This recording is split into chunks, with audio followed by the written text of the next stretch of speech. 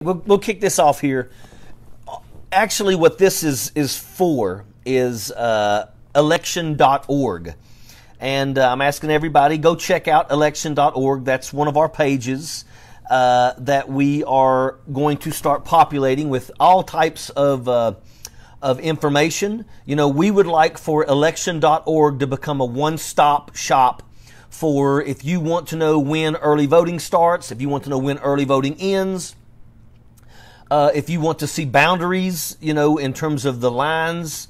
That's what we are trying to make election.org into, a website that anybody across this country can go to get information about elections, how to register to vote, how to ask for absentee ballots, things of that nature.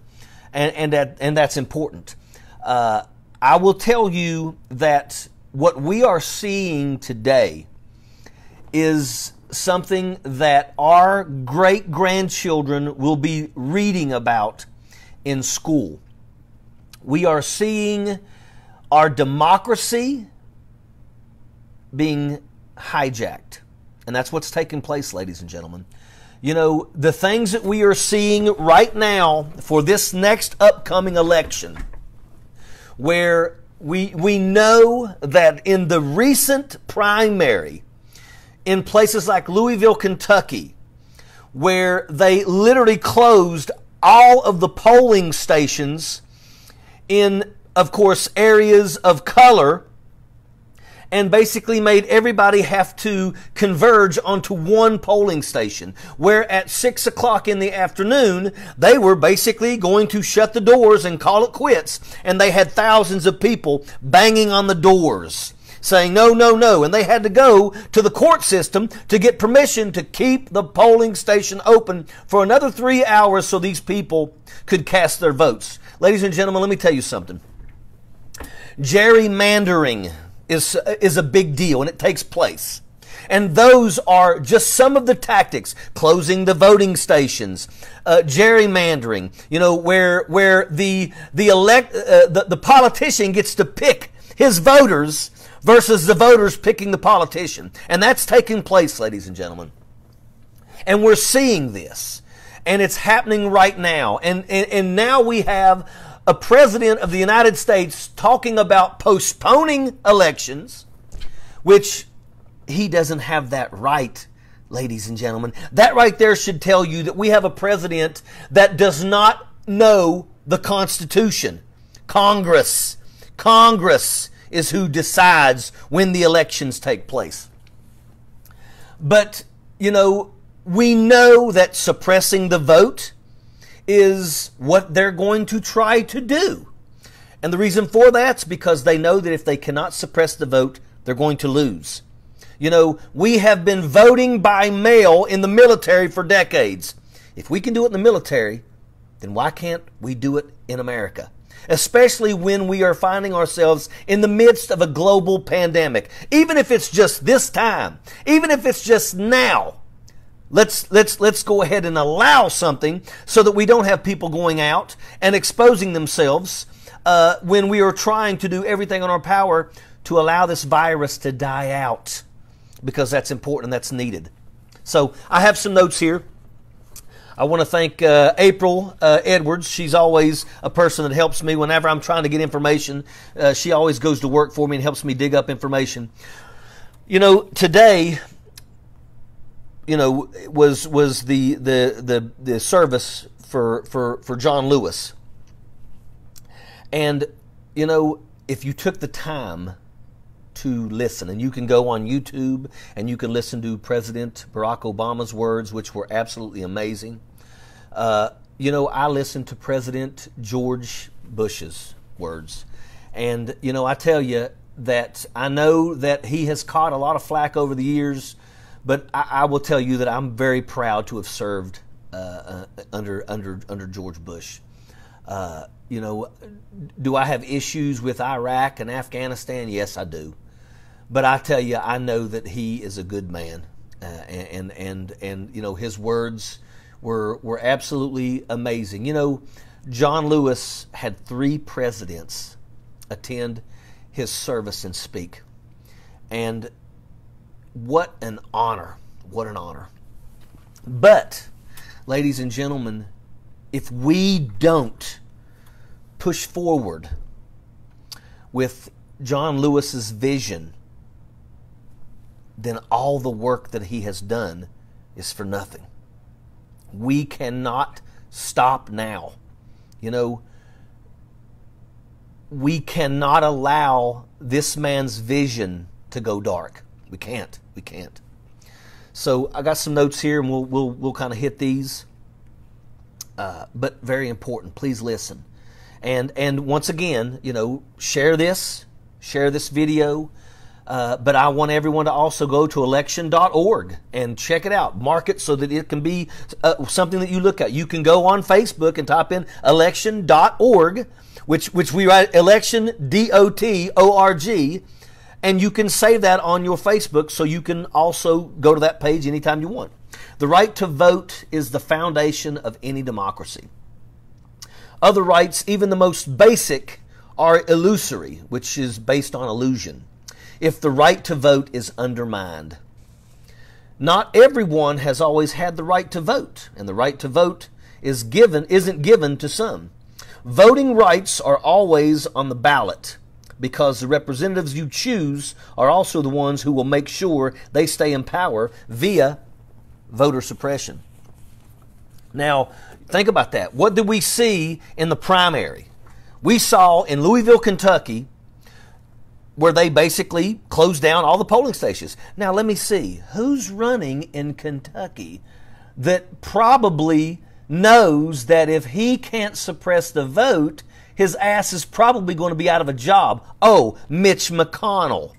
Think about that, ladies and gentlemen. Think about that. Why is all of a sudden Kentucky becoming a place where voting is a serious issue and suppression is going on? Because I think Mitch McConnell knows that the average person in Kentucky probably thinks that he is a total worm. Fact. And, you know, I will tell you that when this is over with, when this regime that's in power in Washington, D.C. is finally gone, I believe that we are going to have to rewrite the rules of a standing president and the rules of the people in charge of the Senate and the House, so that they are not too powerful to completely halt anything that is basically to help this nation. Because that's exactly what we have. When you have a man that calls himself and is happy to call himself the Grim Reaper, we have a problem, ladies and gentlemen. There's not supposed to be anyone holding that much power. So, let's talk a little bit about John Lewis. He was one of the first freedom riders, ahead of the Student Nonviolent Coordination Committee. You know, his head was busted, but they stayed nonviolent. He was the youngest speaker at the march on D.C. with Martin Luther King Jr. He was a leader of the march from Selma to Montgomery at the age of 25. As American citizens, each one of us has a God-given power to vote. Democracy isn't easy, but must be nurtured and worked at because it's hard. As long as we have breath in our bodies, we must continue fighting for the right to vote. If we want our children to grow up in a democracy, not just participating in elections, but a true representative of inclusion democracy, we must do something now.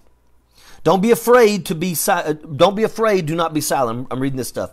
Everybody needs to come out and vote. Guys, let me tell you something. When election gets here, first and foremost, do not wait until election day. You need to reach out to your county clerks and you need to ask, even if you know where your polling station is, you need to contact beforehand and make sure there's nothing in the terms of you waking up and going down there and finding that it's closed and now you have to find out where you're supposed to cast your vote. Don't wait until the last day to find out exactly where you have to go in order to cast your vote. Because especially in places, if you are living in an area that is an area of color, you better make sure that you're contacting your county clerk and you're finding exactly where your polling station is, and you make sure that you are going to show up down there and you're going to have your name on a list of registered voters that's going to allow you to cast your vote. And I know that might sound kind of crazy, but ladies and gentlemen, we're seeing it. Look at what they're doing right now with the United States Postal Service. They're literally going to dismantle a function that occupies, that has over 500,000 employees. They are willing to crash. They're willing to crash that capability and hurt over 500,000 jobs just to hold on to their power. And that, ladies and gentlemen, is why this is so dangerous. It's dangerous. And it's important that everybody absolutely make sure that you do everything in your power to make sure that you can. If you can vote by mail, make sure that beforehand you make the phone calls, you get everything taken care of. Remember that it takes 2 weeks. Give yourselves 2 weeks. If you're going to vote by mail, you better make sure it's not November the 3rd that you're requesting that ballot. You need to be requesting that ballot around October the 20th. Is when you need to make sure that you have it in hand and you mark it and you send it off. Because we don't want anything to be late. You want to make sure that your voice is heard. But remember, once again, it's important that you beforehand get every single question that you can think of answered. Because once again, remember, this is your vote. You have a right in this country to be able to select your leadership. And there are people out there that will do everything in their power to deny you that capability because they want to hold on to their power. Fact. Do not be afraid. Do not be silent. Everybody needs to come out and vote. We have to translate our causes into laws and institutional practices. We must fight even harder for the most powerful tool that we have, which is to vote. The Voting Rights Act is a crowning achievement of our democracy. John Lewis and many others have spilled their blood for this cause, and presidents on both parties have supported it for decades. Currently, we witness our federal government sending agents to assault peaceful protesters, demonstrators, with batons and tear gas. Let me tell you, what we are seeing right now, once again, our great-grandchildren are going to be reading about this. I think right now we still, need to get questions answered concerning these things that we see right now when we're watching TV, or if you're living in some of these major cities, where Donald Trump is sending agents to cities that are ran by Democratic governors and Democratic mayors. And people are being snatched off the streets. I think one of the downsides to World War II being so long ago is that many of the people that participated in World War II have passed on. And I wonder that if we were facing what we are facing today 40 years ago, how those people would be reacting, who actually left this nation and went and fought to the death for our democracy against an evil leader that did exactly what we are seeing today on our streets. I wonder how so many of those World War II veterans, if they were here today, what they would be thinking and what they would be speaking of. There are those in power who are discouraging voting by closing polling locations and targeting students, minorities with restrictive ID laws that attack voting rights. When you think about anybody who is trying to make it hard, anybody in the United States of America that does anything that makes voting a pain in the ass, there's a reason for that. And once again, ladies and gentlemen, that is specifically, that is exactly what we call suppressing the vote. As with all of our civil rights, once they are weakened, we must fight harder to restore them.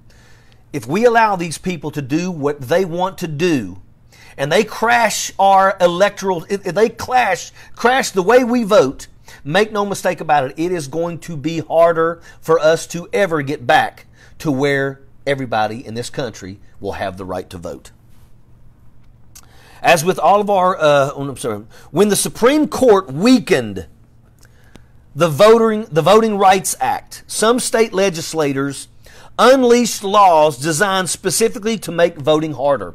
Once again, once they saw an opportunity to jump in and put things in play that make it harder for people to vote, especially people of color, they did just that. Especially when there is a population growth or minority turnout. We see this.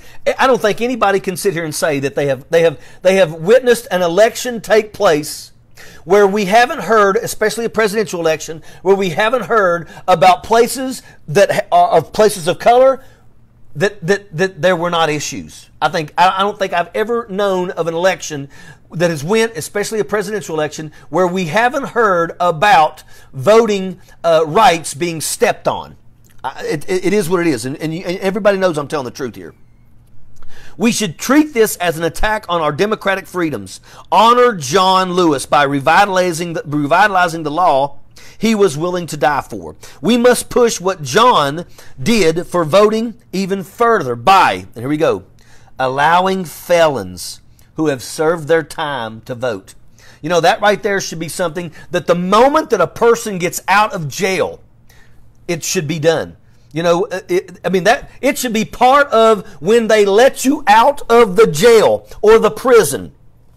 You sign on a piece of paper that they take and send straight to your local county clerk's office that says he has done his time or she has done her time, and now they have the ability to vote again. That absolutely should be done. And how hard would that be? How hard would that be when they're walking out to sign on a piece of paper that says, I did my time, and now this paper gets sent to the county clerk's office, and now they have the right to vote again?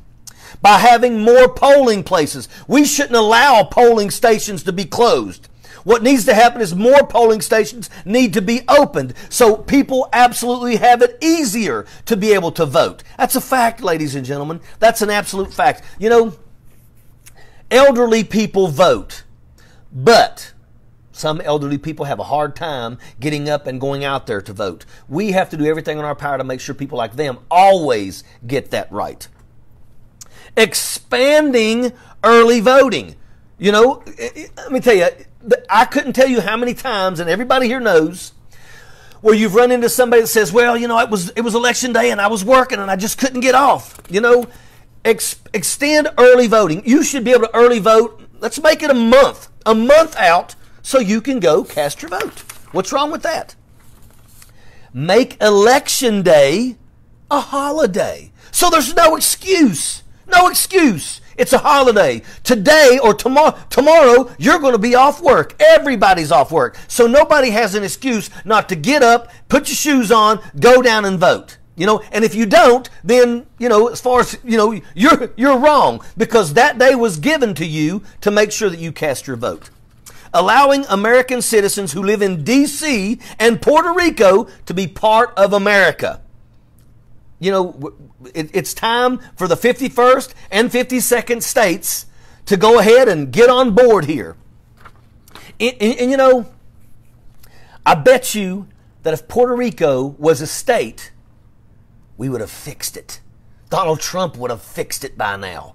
But because it's not a state, they don't give a shit. And that's unacceptable. Because I'll tell you this, Puerto Rico has absolutely sent many men and women to the front lines to defend this nation. Fact. One of my gunners by the name of Santiago de la Torre from Puerto Rico went to Texas and took an English class before they allowed him to go to basic training. And I sent him home before we crossed the border into Iraq because his grandfather had a heart attack. He then come and joined me in Iraq, and we went out on many missions together. But I sent him home before we redeployed on a green to gold scholarship. And he ended up going to college and getting a commission to second lieutenant. Guess what? He's getting ready to pen major in the United States Army right now. I couldn't be any prouder. We need to end partisan gerrymandering so we can choose our politicians instead of our politicians choosing their voters. Now, I live in Logan County, West Virginia. Let me tell you what gerrymandering did. I live in Logan County, West Virginia, but because somebody did not do well in the area in which I lived, they carved that out. So my member of the House of Delegates in West Virginia is in Williamson, West Virginia. That's 35 minutes down the road. It's in another county. It's not even in Logan County. The people in the northern part of Chapmanville, West Virginia, in Logan County, their representatives are from Lincoln County. That's what happens when you allow people in politics to come in and start drawing the lines to make sure that, well, I'm known in this area, but I'm not known in this area. It's not right. And that's the kind of stuff that happens. And gerrymandering is what absolutely has been done in West Virginia all over, and it's unacceptable. Finally, know that without voter suppression, too many choose not to exercise our right because they believe their vote won't matter. And that's not true, ladies and gentlemen. We have elections right here in the state of West Virginia that have been won by one vote. One vote. Ask Gary McAllister. He won his House seat by one vote. So it's important. Voting is important. Voting is a big deal. And it's our right to be able to select our leaders at the local, at the state, and on the national level. It's a big deal. And nobody should ever allow that opportunity to be taken from them, especially when you've done nothing to have it taken from you. And that's what we have to do, ladies and gentlemen. So that's what I wanted to do on here. I'm asking everybody to go to election.org. I want you to like that page on your Facebook so it's always there. We want to turn that page into a one-stop shop for anybody out there who is trying to get any information. And if you all go to that page and you see some things that you would like to see on that page, go ahead and just send a message because we are listening. So that's what I wanted to do tonight. Please remember to absolutely make sure that you set things up so that when it's time to vote, you're going to vote. Don't allow yourself to be, educated on the day of election that your polling station is not in operation. Because, ladies and gentlemen, that is a problem. Contact your county clerk's office. That's their job, to be able to answer your questions as to where you're going to vote, when you're going to vote, when is early voting. Let's start talking and say we want extended early voting. Instead of 10 days before or a week, 2 weeks before, make it a month before. Doesn't matter. The key is everybody gets the opportunity to go vote, cast your vote, select your leaders. And that's it, ladies and gentlemen. Election.org, check it out. Sappers clear the way, airborne all the way.